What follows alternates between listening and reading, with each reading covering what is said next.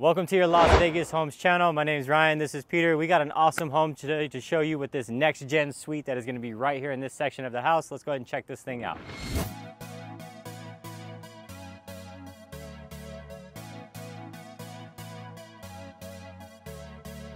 Okay guys, so today we are in Sienna Ridge in Spring Valley. This development is built by Lennar, and I know some of you have a preference for builders and preferences for ones you want and don't want. This one is built by Lennar and everything is included with Lennar. This is the Bellevue model, 2,600 square feet, 4 bedrooms, 3.5 bathrooms. We do have a separate entrance here. You'll see that. That is for the next gen suite. You probably saw me pointing. Yeah, I wanted you to bring that up because it's like, well, wait a minute, we got 2 front doors. Yeah, that's gonna be the next gen suite. We'll take you around there. Let's enter the main entrance of the home.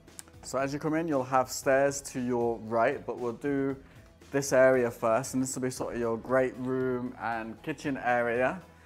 Surprisingly, it doesn't feel as big or as open as the previous model we shot in this community, even though this is a smaller floor plan, but it's still relatively a decent size, still plenty of space to enjoy as well. Yeah, total square footage of the home is gonna be over 2,600 square feet, but this area right here is just more like rectangular, elongated. It doesn't feel as big as it might seem, but we just want to keep it honest with you guys. Again, we try to be your eyes, ears, and nose because you can't be here to really experience it with us. And Peter's going to walk us through the kitchen and talk about what we got going on over there. Yeah, so we have a good size island. It's a functional island, so you can have your seats or your bar stools on the other side. It has the lip. It has the sink built into the island in this one, which my wife is personally not a fan, so that means I'm not a fan because happy wife, happy life. But some people have a preference for it being here. Again, not as much counter space as the other kitchen we were in this community, Ryan, and not as much cabinet space, even though this is their bigger model. Yeah, and if you guys do want to go see the other home, it will be on the playlist on this channel. So after this video, as a matter of fact, stick around all the way to the end. We'll talk to you about communities, HOAs, amenities, all that good stuff, and then we'll have that video pop up for you, and you can easily just tap your screen right there, and you can go and check out the other home on this channel for this community in Sienna Ridge. But as I said, everything is included, so that will include your refrigerator, include your microwave. We'll also have the washer and dryer upstairs as well.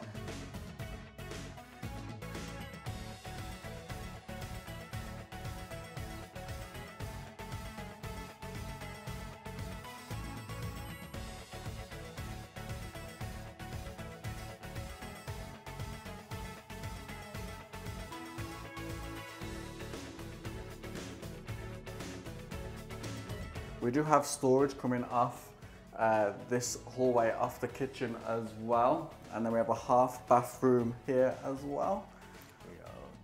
We have a 2-car garage, but we can't show that at the moment as this door is locked. And then as you come in this way, so from the kitchen, there's a little hallway, and then you come in next to the garage, and you have an entrance to what will actually be the next gen suite, which is the door we showed you near the front door, the 2 entrances. So when you come into this, it's like it's almost like an apartment, guys. It actually surprised me how big it was, as I thought it was just this little bit.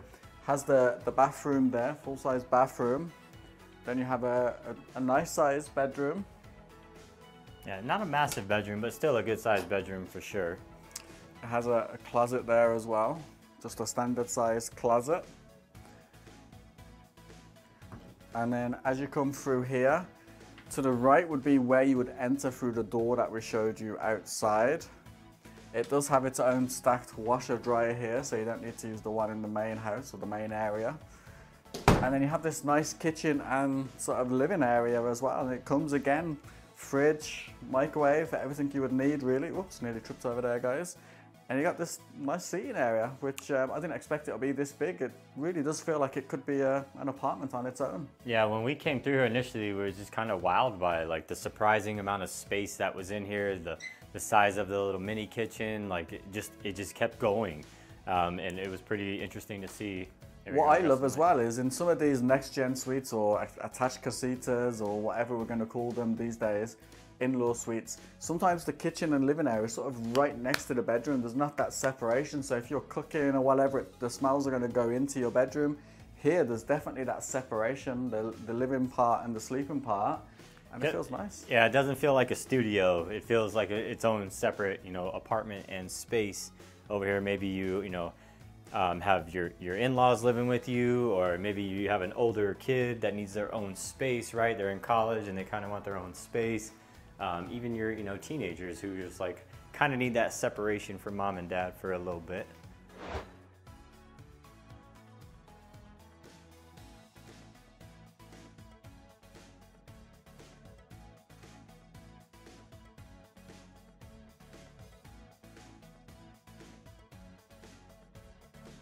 Here we go with the backyard. So again, they lock these. We can't show you the backyard. They do keep these locked for safety reasons, and a lot of times people forget to lock them back. But there you go. You can see how they have this one designed with the pergola, some concrete, and some turf. All right, not a lot of homes out here have real grass. Some of you may not like that. Some of you may. I enjoy not having to spend my Saturdays doing yard work. So it's pretty nice.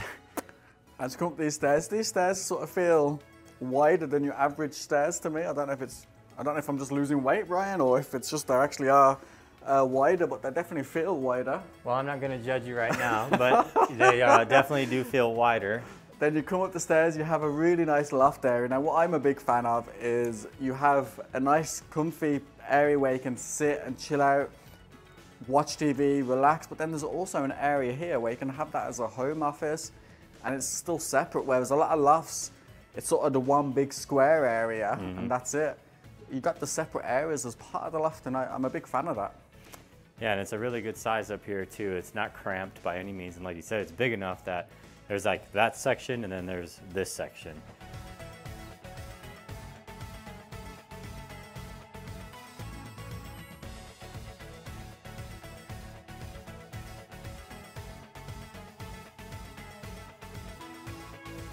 Then we have a laundry room.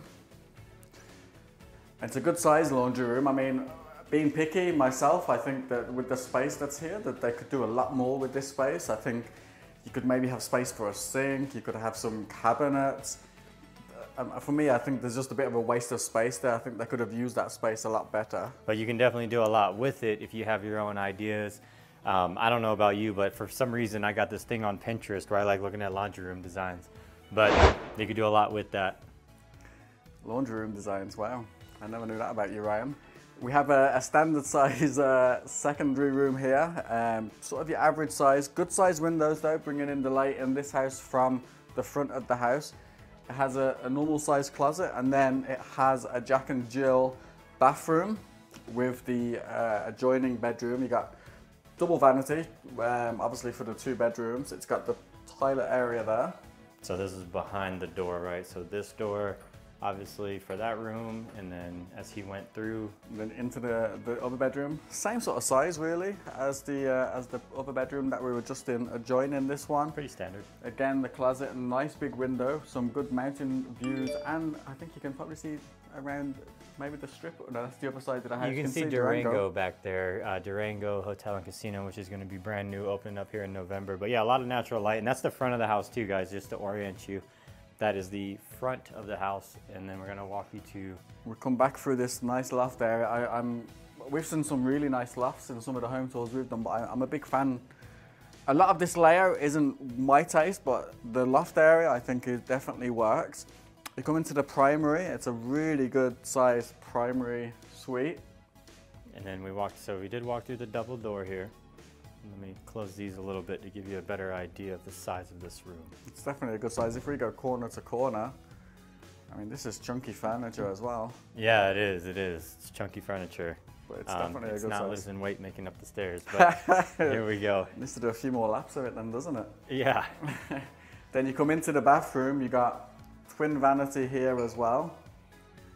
This one is again like the previous model we looked at. If you haven't seen that already, go and check it out. It's got the tub and the walk-in.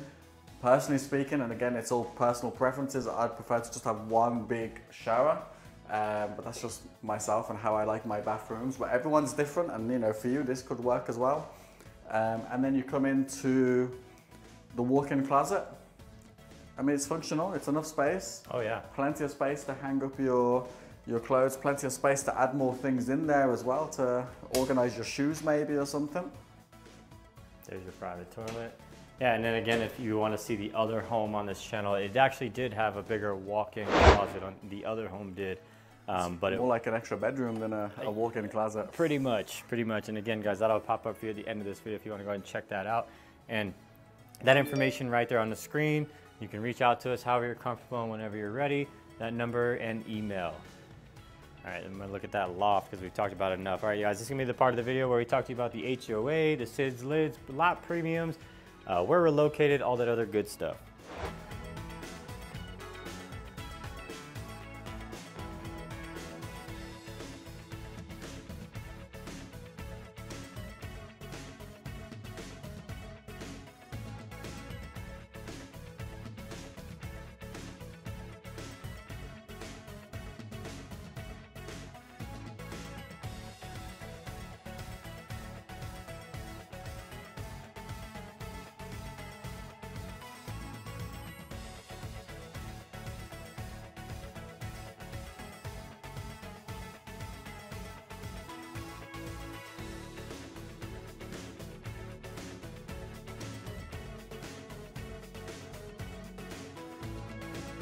This is the part we're going to talk to you about the area, the location, where we're located at in the valley. We're going to cover a bunch of things here, so definitely don't skip this one because if you like this home, these are the things that could impact you, especially if you are a fan of this area. So let's start out with Spring Valley, where we are at in the Las Vegas Valley, which is Spring Valley and what's nearby.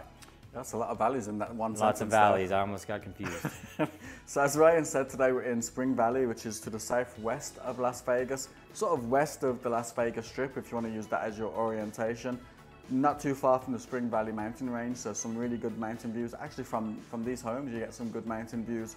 Really close to Summerlin as well, so if you know about Summerlin or if you watch some of our other videos, there's so much to go and enjoy in the Summerlin area in terms of entertainment, shopping, dining.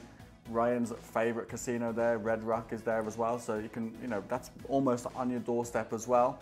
Chinatown is located in Spring Valley, so that has some great Asian restaurants, some great Asian stores, some businesses. My favorite Korean barbecue is there, so if you want to know that one, pop that in the comments below and I'll share that one with you. And then IKEA is so close by as well, and the entrance to the 215, and we always talk about freeway access being, ideal and being not too far away from a freeway to get around town. And obviously here in this community, you're gonna be close to the 215, and the bonus is also IKEA is there.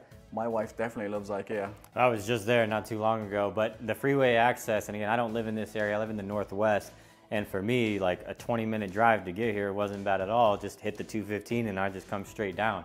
So we always talk about how important that could be depending on what your situation is and where you need to get to where you want to go.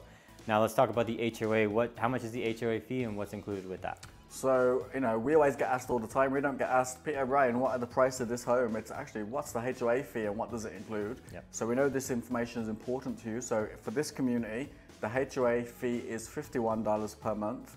It's not a gated community, so that fee will just really be the upkeep and, keeping the communal, the common areas really clean, tidy, looking really presentable. And if you guys haven't been in a HOA community, or if you don't know what they're like, you can always tell the difference, even if it's not gated. You can always tell the difference when you're driving in one as opposed to a community that isn't HOA. So it's going to feel quite clean, quite well looked after, well maintained, very presentable. So $51 for me is really reasonable. Definitely reasonable. And again, to that point of the HOAs, like some people are like, they're just terrified of an HOA. They don't want an HOA because they don't want to be told what they can and can't do with the house. But at the same time, like you said, there's other areas where there's just cars all over the street. There's one house that is bringing down the value of all the others. So when you think about HOAs, just got to weigh out those pros and cons and think about it like for $51, that $51 for the upkeep of the area can also help upkeep the value of your home, okay? So that's the HOA. Let's talk about SIDS and lids. Maybe you've watched another video that we have, maybe you haven't. I always explain it as the nutshell version of a SIDS and lids, which is an acronym, is repaying the city for building the infrastructure of the community, your sewers, your roads, all that good stuff. What are our SIDS and lids in this community? So yeah, and a lot of the new homes will have SIDS and lids on them for a period of time. They have a payoff balance, and they also get transferred through ownership. So if you were to buy a new home and then sell it, if it's not paid off, you'd also have to carry that fee as well if you're buying a secondary home. In this community, the SIDS and lids are a humongous zero, so there's no SIDS and lids for this community. Which is really nice. So just for context, all right, the SIDS and lids that I inherited was over $6,000. So to have a $0 SIDS and lids is pretty good. Now shifting to lot premiums, because these things start to add up, right? So we've already said HOA, 51 bucks, okay. Says in lids, 0. Now what about lot premiums? So lot premiums in this community, something sometimes people forget to ask about when they get, excited looking at new homes and the bells and whistles. They actually forget about lot premiums, and a lot of these communities will have lot premiums. This community, the premiums range from $2,000 to $10,000, and it's just going to come down to many different things, whether you've got an oversized lot or where your home's located or the different floor plan. But 2 to 10,000, I don't think is massive, huge amount. I'd say budget for middle range of that, so maybe 5 to 6,000 should be okay. We've seen some pretty hefty lot premiums, so those aren't bad as well. So often, considerably, right? But you have to reach out, right? With that information right there on the screen, again, like I said, you can reach out. We can get you in here, make sure you're protected, and get all those details for you, especially if you like one of these homes that you have seen. We got tons of other videos on this channel. They're gonna start popping up for you here in just a second. Again, my name's Ryan, this is Peter with the Las Vegas Homes team. Go ahead and check those videos out right now.